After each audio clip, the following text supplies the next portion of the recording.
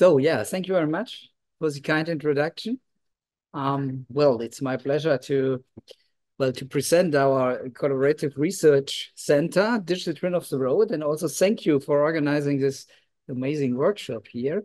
And I will give my presentation together with my co-worker, David Krampen. He is currently for research stay here at UNSW at Sissy's group. And thank you very much for giving us the opportunity to present our work.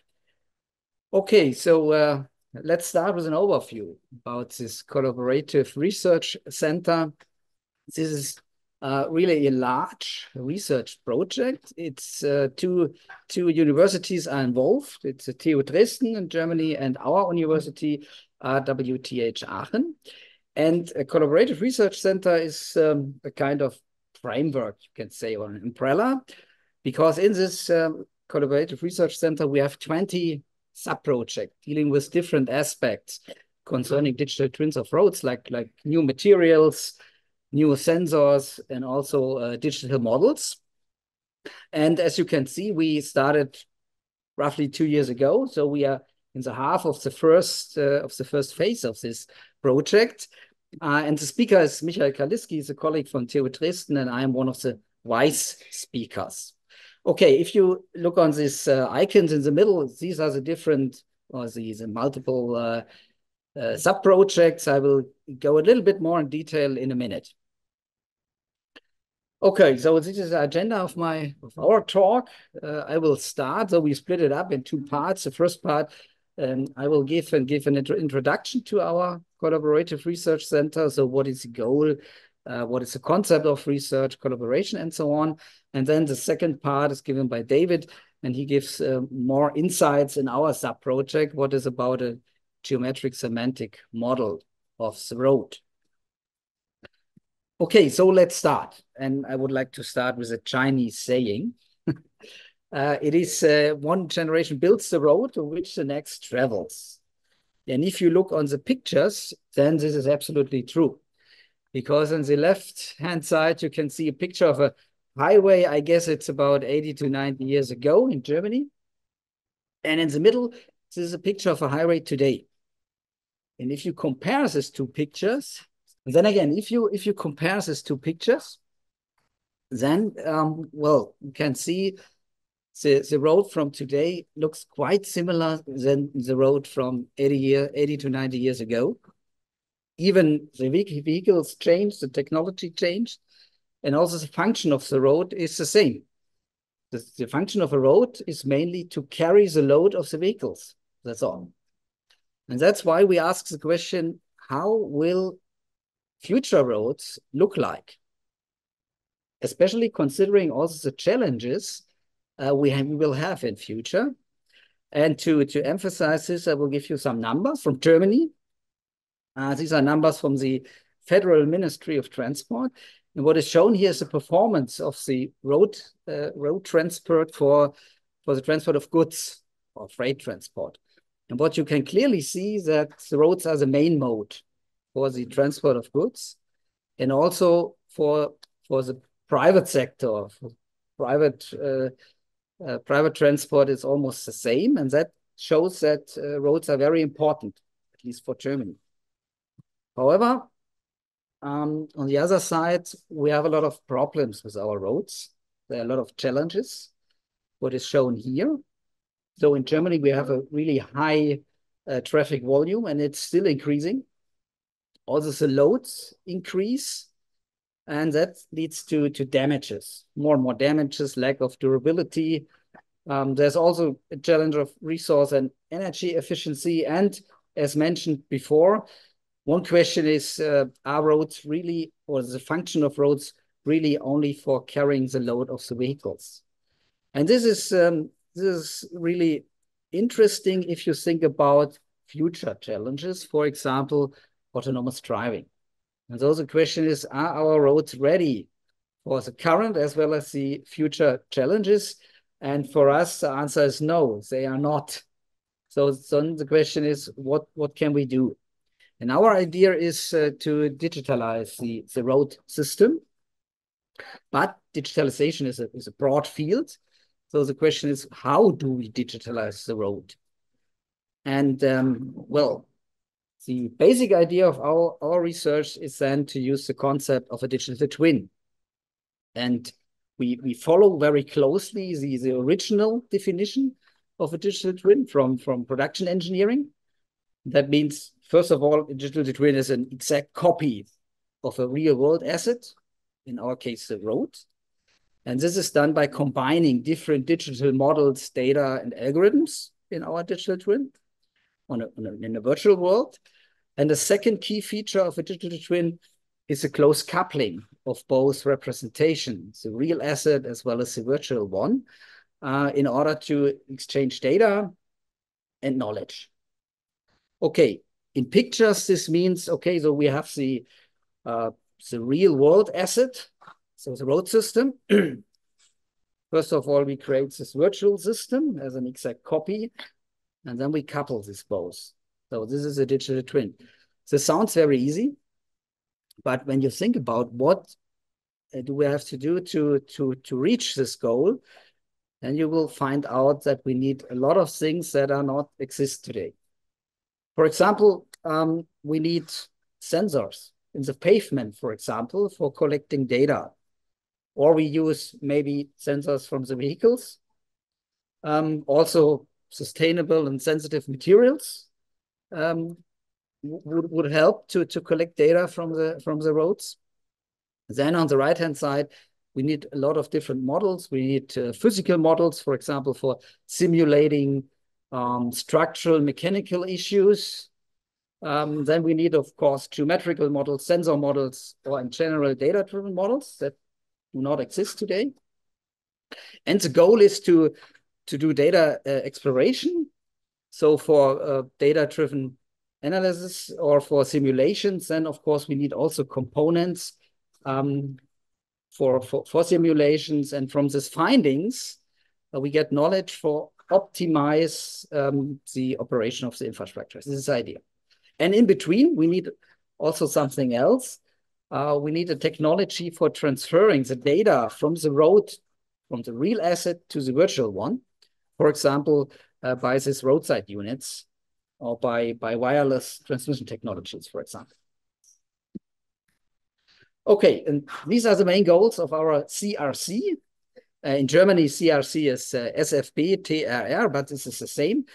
So the main goals for us is to develop novel methods, being able to setting up these digital twins, especially for sustainable operation and maintenance. And this is really important for Germany, at least, because it's not about constructing or building new roads, rather than improve the operation and maintenance of the existing ones. Okay, so which capabilities such a digital twin has? Well, if we have such a digital twin, we can collect very precisely traffic data in real time. This helps us also for getting information about location of critical pavement conditions or damages, so we can locate these damages. Simulations will help us to more precisely predict the pavement state. This can help for optimize the pavement loading by control the traffic, for example. And as already mentioned, we can optimize the maintenance intervals in this case for sustainable operation of the road infrastructure. These are some examples.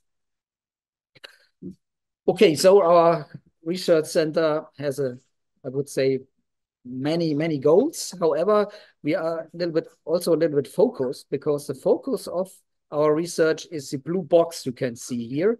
So it's the structural part of the road. It's not about autonomous driving.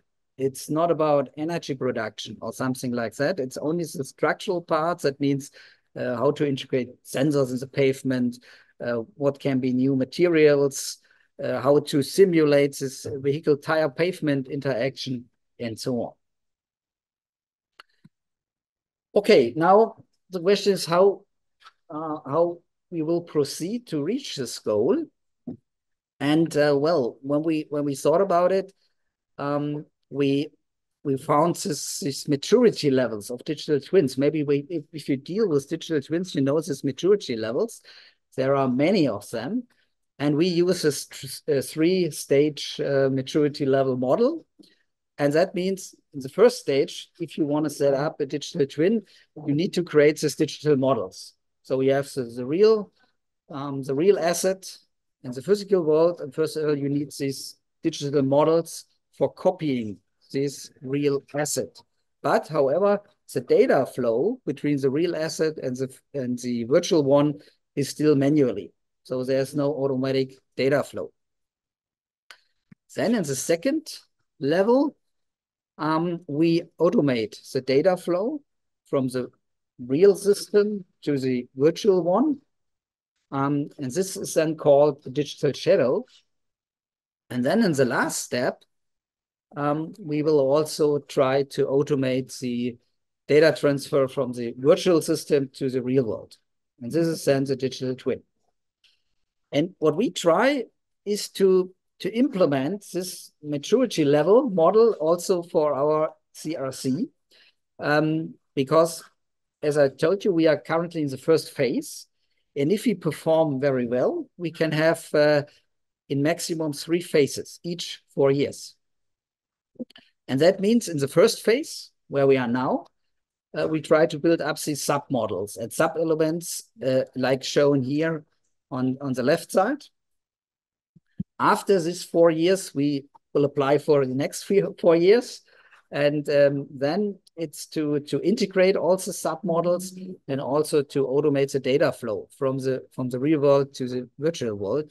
So that means to set up this digital shadow.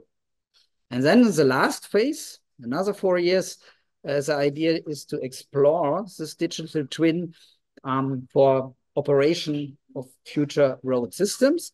And this is, okay, this is many theoretical work. However, it is flanked also by some experimental work, for example, on test tracks. Or then in the third phase, it is also intended to do some experiments on real roads. Okay, so I come to the end of my part, but I would like to go a little bit more in detail what we do exactly in these different sub-projects. I go back. If you look on these pictures, you can see the 3 pillars with different colors. And these are the 3 different research fields we have in our collaborative research center. And in the first research field, we call it the physical field. We have 8 sub-projects in this physical field. And all these projects, they deal with questions about physical issues. For example, how to do multi-physical simulations for the road systems, or what can be novel high-performance materials, as well as how to integrate sensors in the pavement, for example. So these are the 8 sub-projects dealing with these questions. In the second research field, we call it the informational field. We have again 8 sub-projects, and they deal with, for example, here's our sub-project located. It's about digital models representing the geometry and also semantics of the road. It's also about how to analyze data streams from the sensors, or acceleration of computation methods with respect to data uncertainty. And another very important topic is twinning. That means how to keep the consistency between the real world and the virtual world. That means if something changed in the real world, we have to get an information, because then we have also update our virtual models.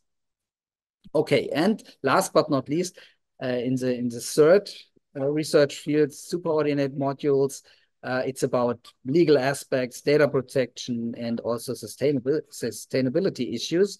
And this is also very important, because in such a digital road, we collect many data, and roads are part of the critical infrastructure.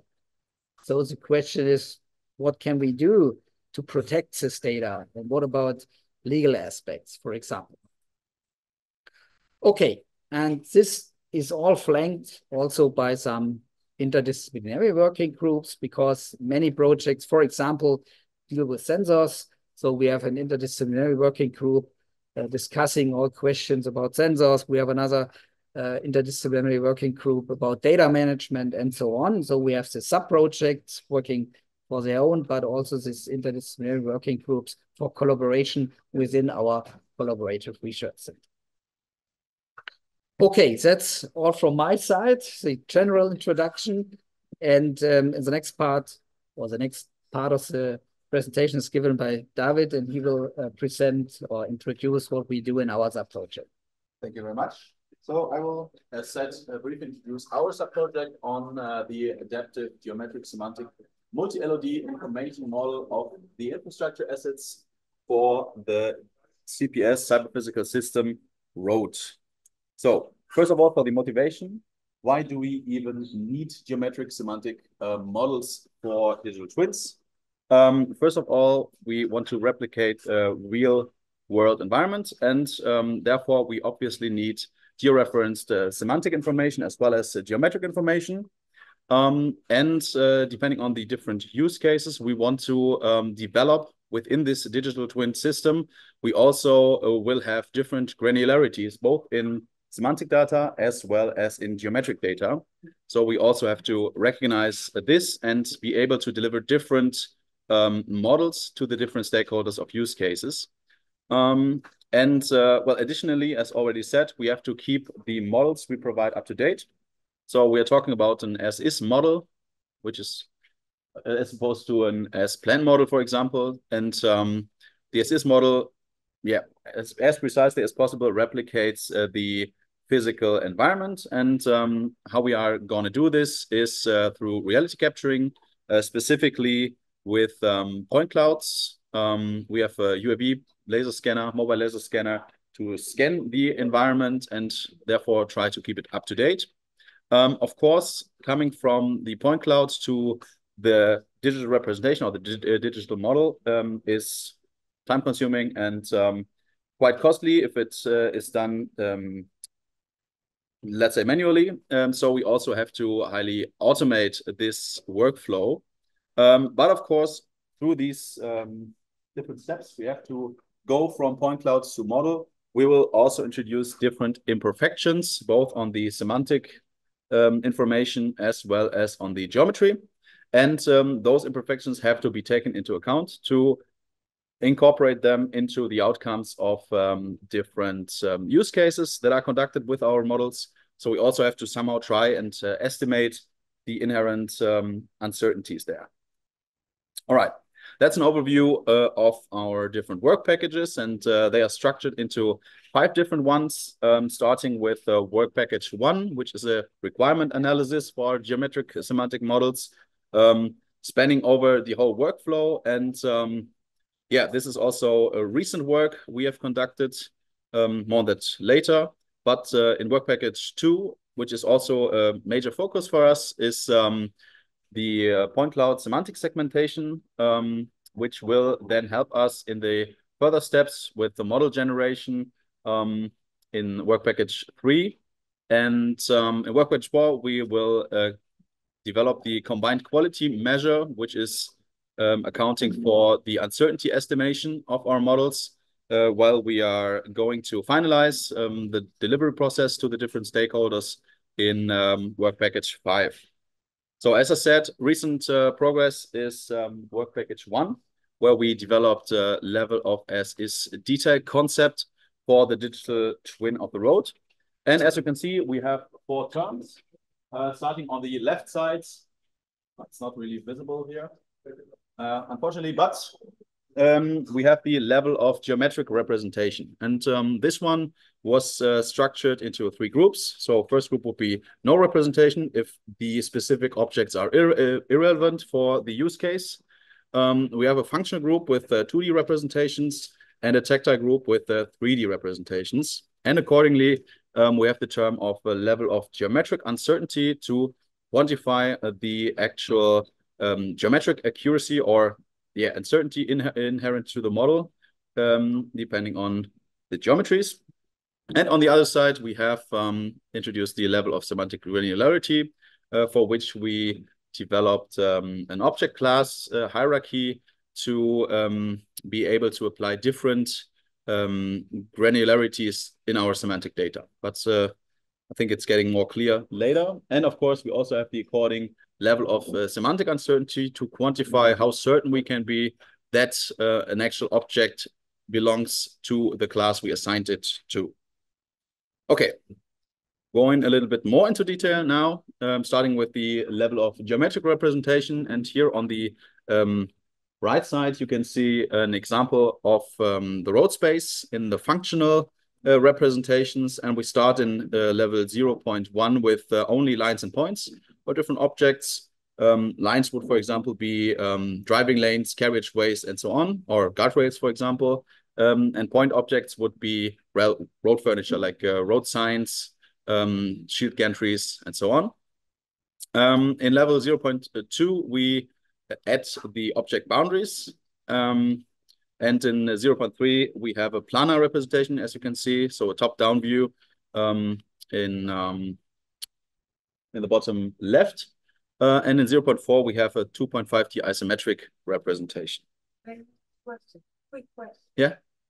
Are you considering the roads also kind of solid objects, including everything under the road? Yeah, that's definitely planned. But this will be part of the semantics, right? So I hope it's gonna be more clear when I show our visualization for the semantic granularity, because we account for that in this term, so to say. It will be clear in just a second. So once again, the tactile group, introducing it in the at the example of road furniture objects. We start with a minimum boundary volume, go on in level 2 with a convex hull.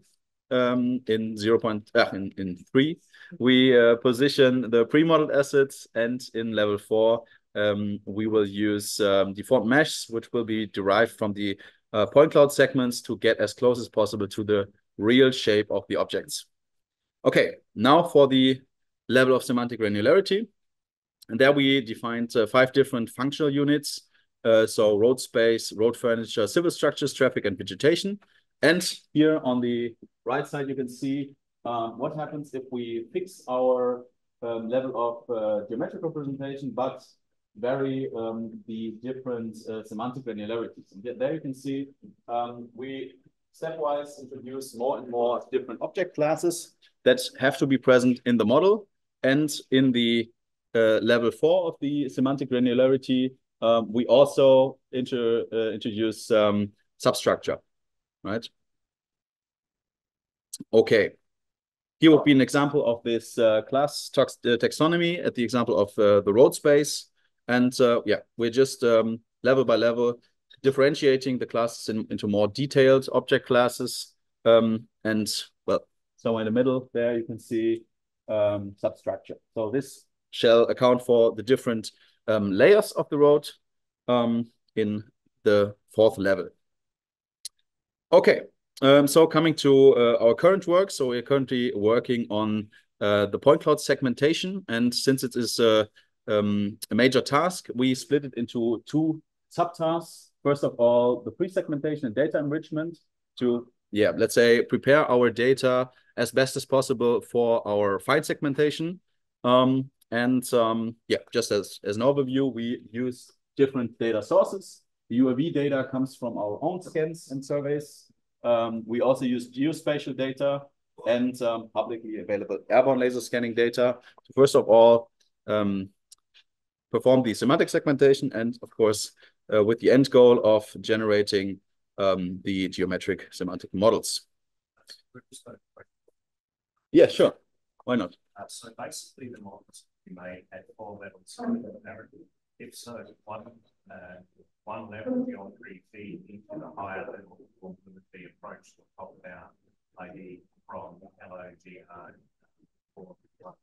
Yeah, so the way we will have to be able to generate all these different models would, of course, be being able to generate the most detailed model, and then going backwards, if certain details are not needed, right? So we try to be as efficient as possible in getting models for specific use cases. And you can think of a very large scale use case, for example, traffic simulation within the city or over highways of several hundred kilometers. We wouldn't want too much detail in those models because it's just getting too bulky and super inefficient if we would provide such a model. So we simplify, right? So it also says hierarchical fine segmentation. And that means we are going to develop potentially at least several models to segment or semantically segment also the different semantic levels of the of our class taxonomy here, right? So it really depends. We are currently working on what would be the best approach, using several models in sequence or having one model segment all or the highest level of semantic granularity and then just walking backwards, right? But this is still ongoing work. Yeah, hope that answers the question. Okay, perfect. So just briefly introducing the workflow for the pre-segmentation. So first of all, we are using geospatial data to perform some coarse pre-segmentation to remove all the areas which are out of interest.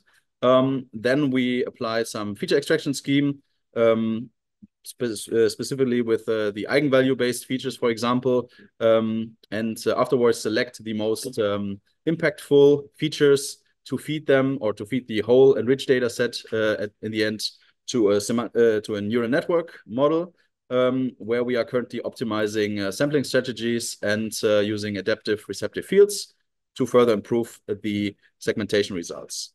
The whole data set is complemented with a synthetic data generation approach, where we can randomly generate models and virtually scan them. But it's, I think we have an example later. So this is an example of semantic segmentation, but here based on the airborne laser scanning data. So this is really sparse data. In the meantime, we have also captured UAV laser scans, which are about a factor of 15 denser than those point clouds we have here. So it is very likely that we will be able to extract more detailed object classes from those data.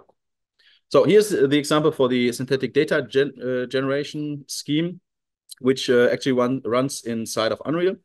And as you can see, we have generated some road model, which is well, actually randomized, and we can then send a virtual laser scanner over this road to get labeled data. Of course, this will only be used for pre-training of the model, and we will do some transfer learning scheme with the real data to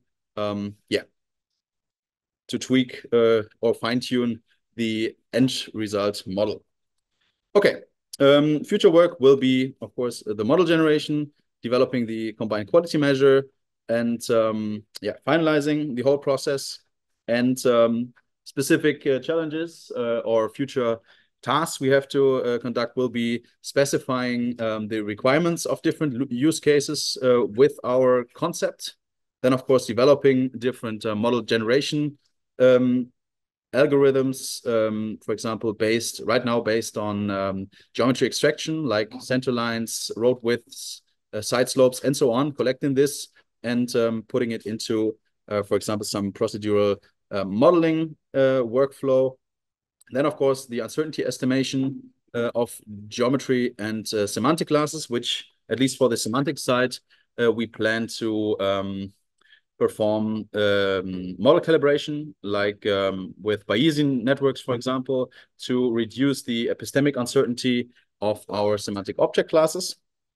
And of course, validating all algorithms, essentially, because the workflow is, well, a sequential workflow with different steps, where we also introduce different sources of uncertainty, of course, into the end result. And this, of course, have to be somewhat validated in a feedback loop to, let's say, differentiate the different impacts.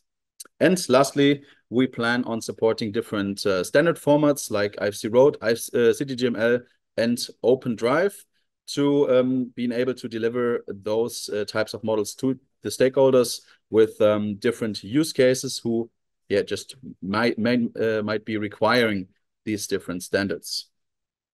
Okay. Yeah, I think that's it for me. Professor Blankenbach will do the summary.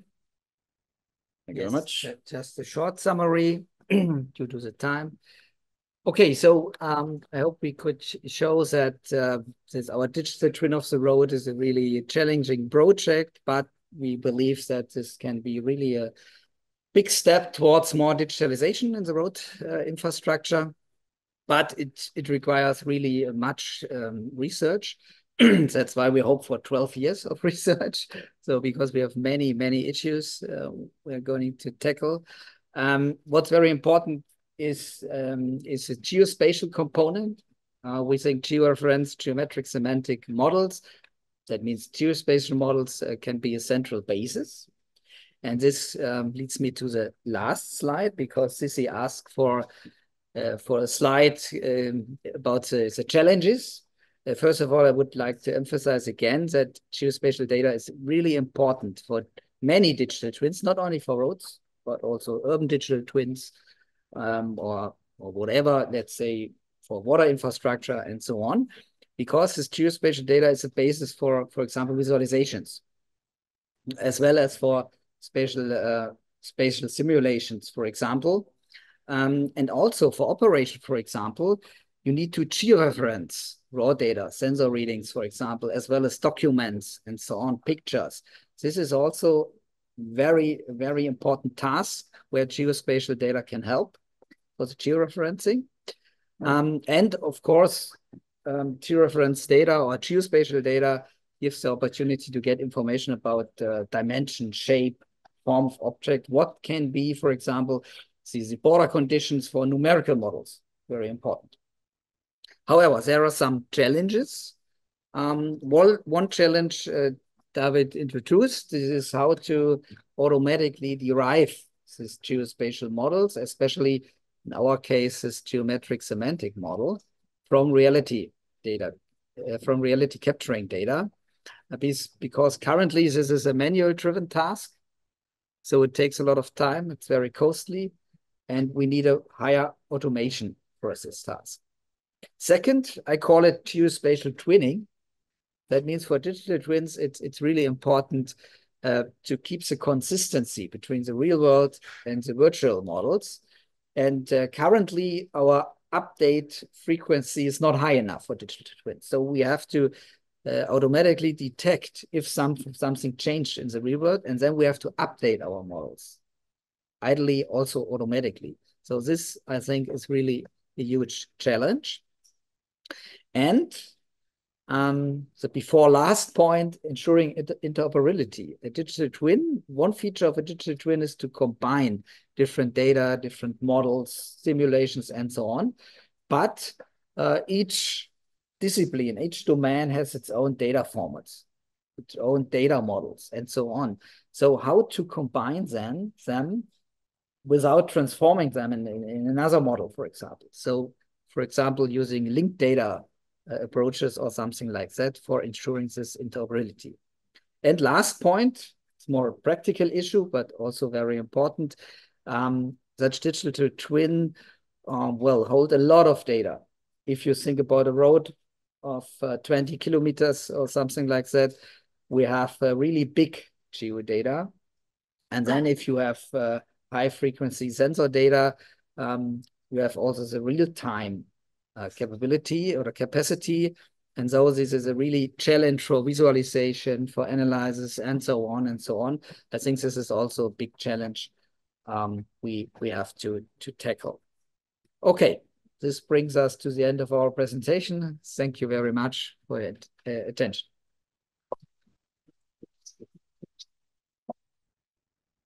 We've got just 2 questions online, and welcome any questions from the audience before I see that.